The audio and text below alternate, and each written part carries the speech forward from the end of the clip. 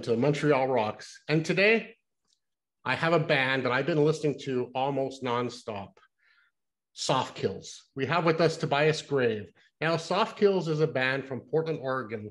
They have over 110,000 monthly listeners on Spotify. I believe one of the reasons is because they're on 50 playlists. I just counted 50 playlists on Spotify. So Whoa. When you hear like a dark wave or a goth or something like that, or post-punk, all of a sudden you'll hear this song and you'll go, oh, wow, there's something there. And I would look, Soft Kills. And I'm listening to a bunch of songs. They're all good. All of a sudden there's a really good sound comes on. What is that? Soft Kills. Time after time, man, you killed it. And you make me look at the title. And then I couldn't help myself. So I bought the vinyl. And I'm the vinyl.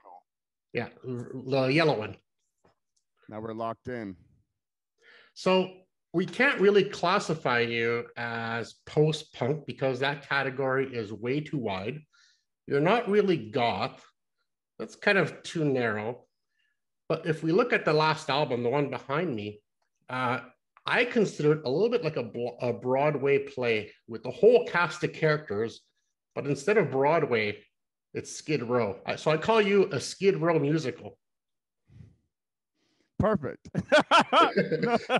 No, that's really interesting that you say that because I have said this before, but the joke we made that it was the Breakfast Club soundtrack taking place at a methadone clinic.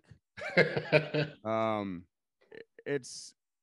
was supposed to feel like a mixtape. It was supposed to feel like a soundtrack. I think once we progressed past our third record, even if we weren't able to execute it, it became a conscious thing that we understood that my voice was the band. And I don't mean I'm not crapping on the other elements of it. I'm just saying that we could make any kind of music we wanted to, any kind of song, and that my voice would pull it together since that was kind of the signature thing for the band. I don't think we really executed that till this record. So we were able to pull influences kind of all over the place. Well, before we get started, because I really want to talk about some of the elements of the record, but I always like to start with the origin story. I want to know who Tobias is. I want to find out like where you started. So there's always I want to picture, maybe you can picture yourself as a young child. You're listening to, you got music playing on speakers, maybe in the car, maybe as your parents are driving you around. Is there a band or a song that all of a sudden hit you differently and music went from something you heard to something you felt? So I grew up in a musical family. What I mean by that was that my father and his brother both worked as roadies for bands. My dad was a front of house engineer and my uncle was a guitar tech. So I grew up overexposed to Aerosmith in particular because that was the band that they both worked for. And in a way became kind of desensitized and numb to most of that stuff, the traditional rock stuff that was happening. The first band that really was important to me would have been Metallica. I am just of that age. I'm 39 years old. I went and saw Injustice for All, that tour. They had a crazy stage. It was theatrical in the ways that was like Kiss was interesting to me, even though I didn't really know anything or have any attachment to Kiss's songs. I thought they looked cool. But there was an intensity to the music that was pretty interesting. And I give them props just because bands that they covered, like the Misfits and things of that nature, like really started to pull me down the path that became my home, So probably Metallica, but also a lot of 80s, just what was on MTV at that time, Psychedelic Furs and the soundtracks of all those movies. That was constantly playing at the same time, kind of boring into my subconscious. Those John Hughes movies were the soundtrack of many of our early exposure to, like Echo and the Bunnymen, and which got us into the Chameleons, and and Psychedelic Furs, and there's so many bands that were amazing back then, which we can kind of hear in your as an homage in your stuff. Right, and I think what it definitely did, what it definitely bored into my subconscious was that I always associated music with like a cinematic edge. So I always pictured a scene from a movie, since there's kind of a normal scripted flow to most 80s, you know, movies that we all watched, and I would go, the this is the song where the person like realizes how they really feel, or this song is the montage song where we tell the next 6 months in 2.5 minutes. And that's still my Or the language. boombox over the head song. Exactly. Like there's these moments that I still look at music in that same way, especially when we're approaching the band and putting together albums. It's like, where is this going? Like, what part of the movie that doesn't exist is this, you know? But yeah, all of that stuff kind of combined together. But Metallica for sure was my first, like, I had a rat tail and I was wearing a denim jacket, you know? I will admit I did have a rat tail for a small period of time, and it just could not grow for long enough to make it look good. But I know. I do want to talk about you went from, I guess being exposed to music to starting a band. Before Soft Kills, you were in Blusher Grave, if I said that right. What did you learn from that band that you can carry over into Soft Kill? Uh, so first of all, it's kind of I think technically the pronunciation of that band name is Blusher Grave. Oh, c'est français. Right, and I called it Blusher Grave because it was on the flip down visor in American made cars. Oh, it would just say blessure grave. Serious injury or Blusher Grave. And I said, that sounds like a goth band, you know, and we were trying to be like a gothy punk band, or I was. The main difference, they are technically in the story arc of my life, artistically, the same band. So Blusher Grave was 2008. In 2010, I got asked to do an album on a label based out of Portland. I agreed, and the ups and downs and tumultuous kind of existence that I was stuck in due to drugs and other stuff, that segued to where the kind of people that I built up to play the songs that I had been writing, and then also songs that we were like collaborating on together, it just felt like a new thing. So we renamed it Soft Kill literally last second. Like I remember sitting at dinner with the person putting out the record, or at breakfast before we went into the studio for the first day, and going, so decided to maybe have this be a different band, which it's kind of a rocky conversation to throw into the mix. And he was super receptive and was like, oh yeah, it's a great idea, I love it. And we were like, oh weird, okay, that went good. Really, Blusher Grave was very lo-fi. I was doing all of those recordings at home. It was during a wave of music where bands could record on an 8-track that they bought from Guitar Center for a couple $100, put it directly onto MySpace Music. Labels would write you and ask to put your stuff out. Blogs like Fader and Vice and Stereo Gum and whatnot would write about your music without somebody paying a publicist. It for somebody such as myself that's always like very unrealistically believed that I can accomplish anything that I try, which has been the result of most of my failures and some of my successes. That really reinforced that. It was like kind of an exciting little world to be in, you know? But Soft Kill, we just lucked into somebody that thought that paying the money that was needed to record the first album was a necessity. And I got to see like, oh, produced and in a studio through the filter of somebody else's vision of what I'm making, you get something much different. I think more powerful and impactful, as subjective as that might be. So Soft Kill's always kind of been like the more polished, realized version, even though I do some lo-fi demo stuff, or will release songs that we don't think need to be re-recorded the way that they are. Of You course, know? now you're back to being independent and really controlling everything, all the way down to the merch and all that. I want to talk about your arc, your origin story arc. So at one point, you record Savior, with which dealt with Dominic, your son, that whole experience in the hospital a long Yeah. time ago. As you look back on that album, what are some of the feelings that well up? God, Savior is interesting because it also touches on something you talked about a couple moments ago in terms of it really like sets the foundation for us being able to do Dead Kids, because when my son was in the hospital and I wrote and recorded the first song in the hospital room that my partner Nicole was recovering in, because she had an emergency C-section.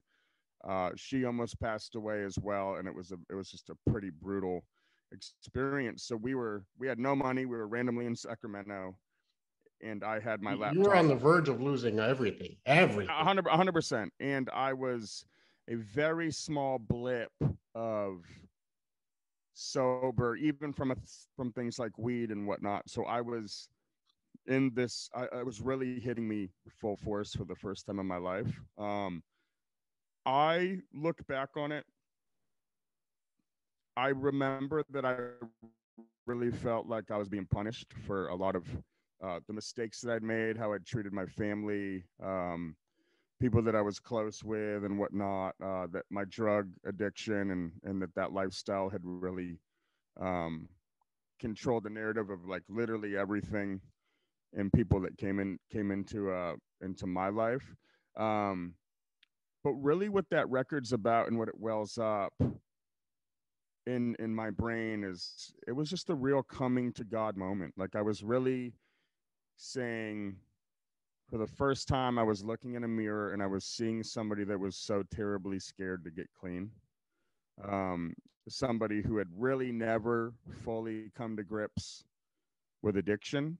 Um, that's yeah, I think it's kind of misconstrued because the record is brought on by my kid. There's very little about it that's about him. It's very autobiographical. It's really.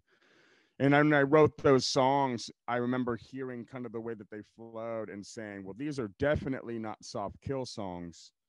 And then pretty quickly, because with Choke being like fairly collaborative, like half of that record we kind of wrote as a band, or at least Conrad and myself and our old bass player Owen.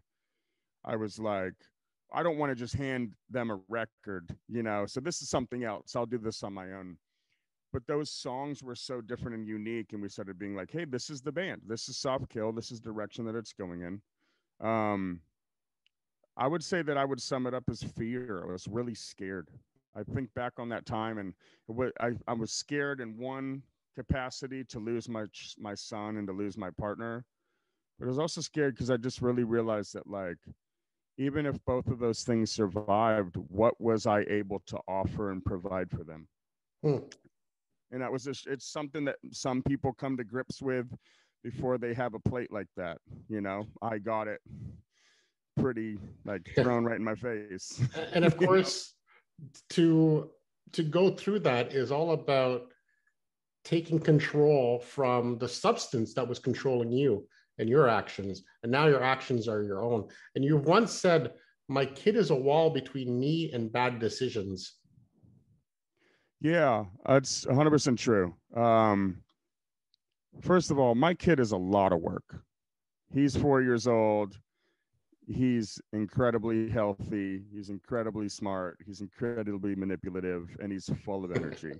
So if I even had the energy to go get relapse and go off the deep end, God, I would probably need like a 2-week grace period of just doing nothing to gain that power, because he's so draining. But more than that, what I really meant by that is like I look at my son and I see myself at 6 or 7 really needing my father, uh and my dad being out there doing what he had to do, working. um but it was deeper than that, and and he and I are close, so I know that out of context some things can be misconstrued, but I'm just like of a lot of kids. I was a latchkey kid. I'm from a broken home. My parents split at a time that I was very aware of what was happening. And they both made very selfish decisions that kind of shaped what my relationships with them were going to be like for the years to follow. Um, I don't want my son to go through that. I don't want him to ever question his mom or question me. Um, you just lose a lot of time, because eventually, if you're lucky enough, like I am, to be able to rebuild with your parents, you go, oh man, we could have just been doing this the whole time, you know? Yeah, it's important. This brings us to Dead Kids, Rip City. It shines a light on addiction, which you had to conquer, and the lives of those it claimed during that dozen or so years in and around 82nd Avenue. Let's look at one story, just because we don't have time to look at all of them, but let's talk about Zachary DeLong and the inspiration for Pretty Face. Tell us a little bit more about that story. That's probably one of the songs that you're going to find that's going to hit you when you listen to those playlists. You'll hear Pretty Face and you go, what is that? I think that was my first introduction. Yeah, pretty face. I have personally, let me just preface by saying I've personally been really excited to see that that's become one of our popular songs. Um, that song's so meaningful. It's the reason that Dead Kids exists. I was laying on a couch.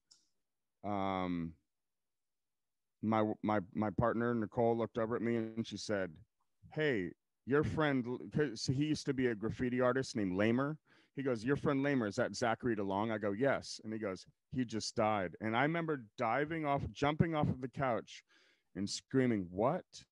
And just immediately falling to pieces internally, walking into a room and uh, creating Pretty Face. Owen, who used to be in the band, was there, and we wrote that song. Zach DeLong is somebody that I met in 2011. Um, we ended up in the same room because I went on a date with a girl, um, and she and I were both. I mean, anybody that was getting kind of drawn to me during that time probably had a substance abuse issue. Uh, and I show up and see her, and then we go to her house and we walk in, and this person, Zach, who I've met once before, is there with his girlfriend. And I'm like, whoa, what? Like, we're in a studio apartment. There's the four of us. It quickly goes from being a date to the four of us going out and spending the entire night smoking crack on the streets of Portland and downtown in the area that is used to be really considered at Skid Row, which is like 6th and Flanders, 6th and Everett, all down Broadway on the west side. And I remember like we had that night, and I was paying for the whole night. I probably spent $500-600. And then the next day he goes, "How do you have that much money?"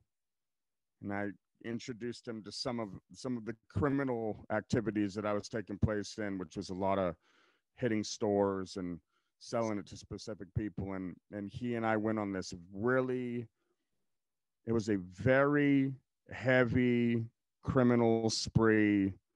But there was a lot of moments of like us on the edge of abandon, very close. Um, and I talk about this a lot, that I know that people from the outside looking in go, "Oh, two junkies out of control." I said this the other day to some friends. The veil gets lifted. You really see people for who they are. You see somebody at the core of their addiction, which is all consuming. But I got to see Zach in a light where there was like no hustle or lie or story that could be told. Like I was connected to him by rope. We could hang each other. We could keep each other afloat. There was many different ways that it could go. And I ended up getting locked up um, and going to prison. And then when I came home, he was in prison in a different state. And we kept trying to link back up. We stayed in touch. We talked all the time. He was going in and out. And when he came home, I thought he was clean. And I was at a cool point because I remember the last conversation we had was when Dominic was in the hospital. And it wasn't the last conversation, but it was close to it. And it was just like, yo, he goes, when am I going to meet my nephew? And I was like, he's ready. And I was excited because I thought, even though I had no real grasp on sobriety, that I was going to be able to surround my child with like all of these broken, tormented, brilliant artists. Zach is a brilliant artist, and under a different light, in a light that wasn't dangerous. And losing him created a massive hole. It also was the song that inspired me going to rehab and getting clean, and it also inspired the concept of Dead Kids. So Zach is Dead Kids. Dead Kids is about a lot of people, but he is the core of that album. And of course, there's a saying that you are the average of the 5 people you spend the most time with, and you don't bring other people up. Everybody levels you down. So you have to be very careful about who you surround yourself, especially I would assume when you're getting out of addiction, because if you start hanging out with the same old friends, you're going to go back to those same habits. It's inevitable. Absolutely. And as true as that is, at that time, we were both at the bottom, and we somehow lifted each other up to where, even though we were actively on heroin at that time, um, I think we kept each other alive. I mean, I beat Zach back into life during an overdose. Like, we were that intertwined with each other. And I don't think I think both of us would be dead had we maybe not met each other in that moment. I like to think that that block of time, that we kept each other alive. So and it's just, that's a big crazy thing. I met the person who did the logo above the picture of the girls. My boy Rue ran with Zach on the streets at a different time. I know Rue because we both knew Zach. How that all aligned and came together was like fate. It was really beautiful. Rue did all the art for the album. Um, it's been really exciting building a relationship with specific people that I didn't know when Zach was alive, but who, the fact that Zach only let specific people close to him. So if you were close with Zach and you have Zach stories, then there's a good chance that like you've been vouched for. So I've been able to build good relationships with other people who were clean and sober, who weren't back in the day, and do that. So when you tell these stories and you bring them to light, does it release some of the darkness? Yeah, it's interesting. It's you know, what's really strange is I when I talk about this genre of music and I talk about a lot of the bands that are influential, I don't know really what a lot of these bands are even talking about. So much of it feels very meaningless. Clearly, it's subjective. I wasn't there, like, you know, when specific songs are written by specific bands. I'm not going to call anybody out, but I didn't feel like I had to kind of make my own meaning for things, which is how you make brilliant songs, anyways, right? Yeah. But growing up in punk, I always thought like the more visceral, in your face presentation of what stuff is was really impactful. Like I was listening to, there's a band from Indianapolis called Zero Boys from the 80s, and they have a song, Amphetamine Addiction. And it's like amphetamine addiction. And I'm like, okay, I get what this is about. You know what I mean? Whether they were or not, this is what this song is about. To me, it's like I pride the fact that we present a raw, potentially even offensive glimpse into a reality that I don't think should just be summed up empathetically through like Instagram reposts, you know, like, oh, give a coat to somebody that's homeless, or kind of just put in the peripheral and have the blinders up. Like, it's hard for me to navigate through the world, um, being not incredibly optimistic, but being like incredibly politically correct at times, because I know how a great contingent of the world is living and what they're going through. And I knew what it was like to kind of come back in terms of being full of that darkness and trying to talk about my life to people that hadn't lived it. And they were like, this guy's out of his mind, you know, not because I had insane opinions. My life experiences were so on the edge of abandon and insanity that it was like, but they were normal. They were nothing was unique about it. I interacted with 100 people a day that were that screwed up, you know? So it's weird. It's like, I'm not necessarily just releasing my internal darkness. What I'm trying to do is like shine a light on darkness that still exists. Yeah, and you're kind of giving us a glimpse, like we're looking through a windshield in a safe place of what's out there. Maybe the cars parked on a couple of those corners, and we see the stories as they unfold, and we kind of see what happens at the end of it. But we are somewhat removed from it because we are safe. We're just listeners. We're not participants, but it is important to show what's going on and what the consequences could be. Right. I mean, this kind of brings me to the kind of your name. Oh, you maybe don't agree? No, I agree. I was saying like,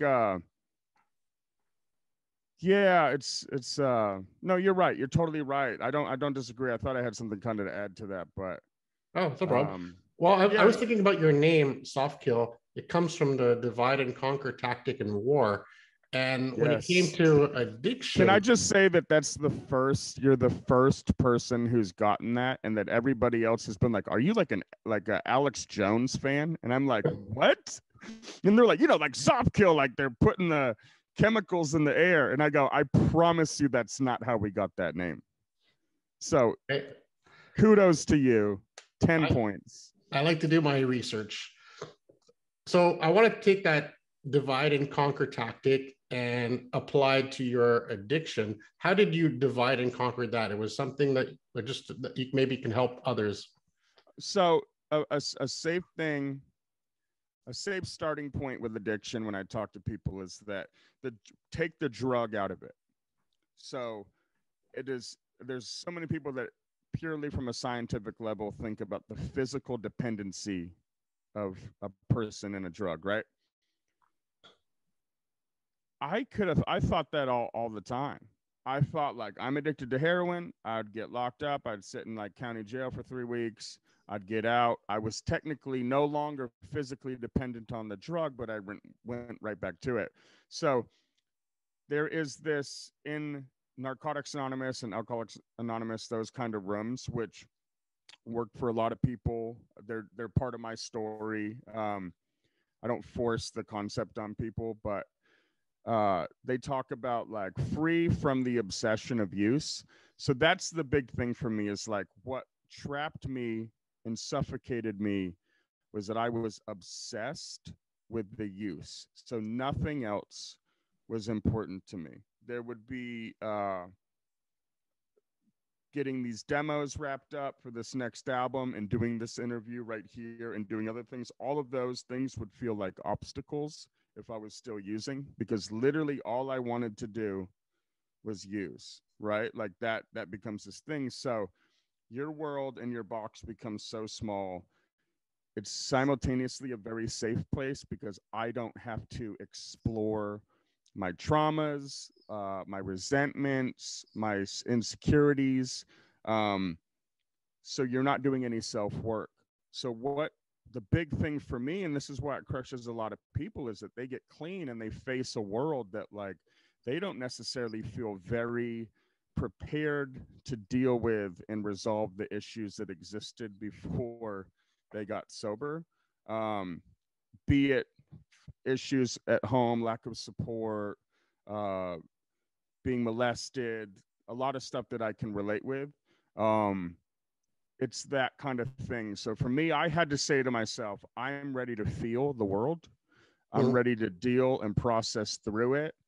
I always say this point. This was a big thing for me, and this is incredibly important. There comes the time where no matter how much you do, you never get past a certain point of high, and that you never feel something new. And the second it clicked to me that I realized that I wasn't going to like stick a needle in my arm or put a pipe to my mouth that was going to give me a different experience than experiences that I had already felt, I kind of went mad. I went, what?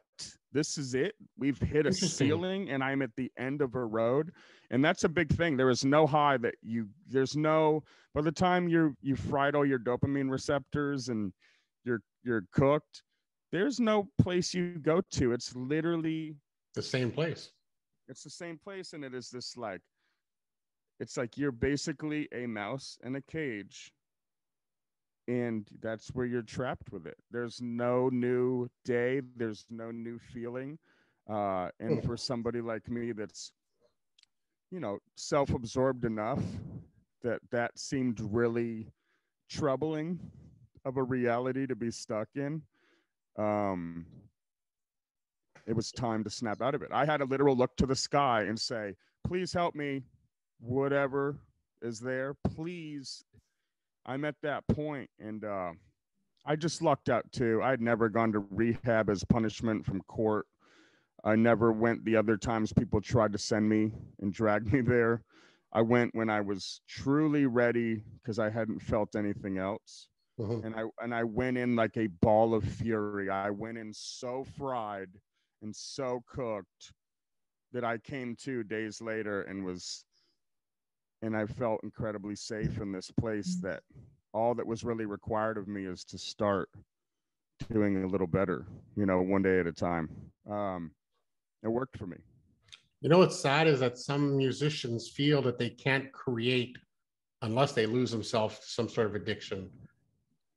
Yeah, I hear that all the time. I thought that too. I thought that crystal meth in particular gave me an incredible ability to harness melodies and sounds that I wouldn't be able to grab sober.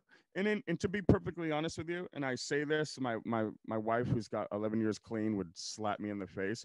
It's true. There are certain places that you go to on certain drugs that you don't go to clean. I just don't need to write those songs anymore. I have plenty of those recordings, and I look at them and I go, whoo, there they are. And I can feel what it felt like to make it. You know what I mean? There's certain songs like the whole Premium Drifter record, which is demos, songs like Build Your Prison Walls, I Left You Hanging.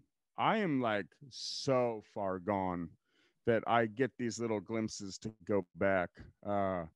What's interesting is wow. that Soft Kills, or this latest one, the Rip City, you said that Dead Kids Rip City, right? So you said that that's the most you felt it was really you. So in essence, yes, in a way, it can maybe help bring these weird sounds or these different sounds, but then again, you're now doing you, and I think that's why it's connecting way more. Because Dead Kids is our I would say undisputedly our best record in terms of songwriting and realized vision. It's not just that it was recorded the best. I'm completely sober for those songs. I wrote those songs clean. I am incredibly proud of that, and I totally called my own bluff that I couldn't do it without drugs. So now there's no turning back, It's like, there it is, and it does feel like me. I mean, there's nothing about that record that I would change, which I can't say that about any of the other records, especially some in particular, So I'm sure there's another million stories you could tell, and people also like to share their stories when they meet you at shows. You're very accessible, apparently. Do you have a story in particular that maybe gives you goosebumps or blows you away that maybe you heard somebody express themselves? that somebody has told to me. Yeah. You know, the I've Marine had food. I've had so many people come up to me that said, I was literally on death's door and I found your guys' record and I felt for the first time that somebody understood what seems so uniquely broken about me, and that it has pushed me to go to rehab or to do this or to do that or to be better. Um, that's cool. The reason that's powerful to me, and it's another thing to add to the kind of concept of addiction, is that addiction like really robs you of your uniqueness. It really brings you to a place of like I'm my disease, and the disease is a literal disease. Mhm. And if you've got it and I've got it, hey, we're our disease. So I love when people realize that what they think is uniquely wrong with them is not unique, and that there is uh, the ability to become enlightened about it and have understanding about it, and so on and so forth. That's beautiful. Um, and definitely something that I didn't grasp till way later. But of course, I was only really in my own head. So I had, my wife, who's got 11 years, like saying to me, I was like this too. And I'm like, no, you weren't. I'm worse and different and bad in a different way. And you don't get it. So yeah, people letting us know that anything that we've created was impactful as they go on that journey of self-discovery and hopefully overcome addiction is like a gift far beyond anything monetary or whatever that we've gained from this. Definitely a worthwhile goal. Well, that was a pretty heavy discussion. So let's just flip it around and make it a little bit fun just to end. Um, got two last things that I want to talk to you about. One is just a fun question. If you can keep one tattoo only, which one would it be and why? None of them. If I had to have one, You're only allowed to keep one. maybe I would keep the lamer, which is Zach DeLong's tagger name on my hand. I'd keep that. Just a little reminder because he's my right hand. The rest can go. Okay. Get rid of them. So I'm not a sports fan so much as a music fan. And you've probably heard of fantasy football, fantasy hockey for us Canadians. Yeah. I like to play a game called Fantasy Rock Band. So I want you to Oh, create the ultimate rock band guitarist, singer, bassist, and drummer and see who we can come up with, dead or alive. wow. Okay. I would take I would just like build the Stone Roses. But no, if I had to really dig and put it together, I would take John McGow. Actually, I realized that his name is like John McGowick or something. He played in Magazine, Susie and the Banshees, Public Image Limited. He's like the pivotal guitar player for me of like shifting to something different. Um, I would take I would take Ian Brown from the Stone Roses. Just I love his voice. I love that it's flawed, you know. I would take God, this is hard. You know what? Maybe I would can I build a 5-piece? Yeah, we need Okay. synths or something. I don't know. Or Let's two do guitars. let's do the dual guitaring of John McGowick or whatever and Robin Guthrie from Cocteau Twins. Like, let's see what they can meld together. Ian Brown on vocals, um, bass playing, maybe. God, dude, there's so many like perfect bass players. Who's the guy that played drums for The Cure for the Top? Barry Adamson, was that his name? You can Google it. Yeah, I'm gonna Google it. He was, um, I love his playing style. It's like very brutal. No, let's take homeboy from Killing Joke. Let's put him on drums. Okay. Big John or whatever, and then um, screw it. Let's just like be typical. and throw Simon Gallup on bass. I think that would be a pretty remarkable band. You'd be able to cover a lot of ground. Those are all the elements I love. I love like tribal drumming. I love like interesting bass lines. I love the blend. This is one of the reasons I love Chameleons. The Reg and Dave's like the dreamy with the gritty. That's a big part of Softkill's sound. That's totally coincidental. But then we went, oh, this is why we're doing this. Clearly it's Chameleons.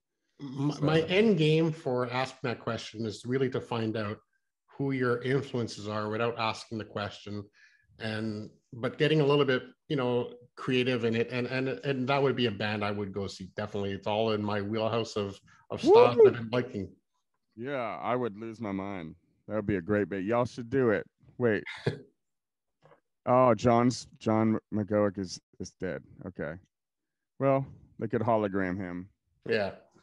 Anyway, Tobias, great conversation. I truly thank you for opening up and really giving us a good glimpse of not only your backstory and how you got to this point, but that courage that you had to face all those events and really take control is inspiring. And we can definitely see it in the music.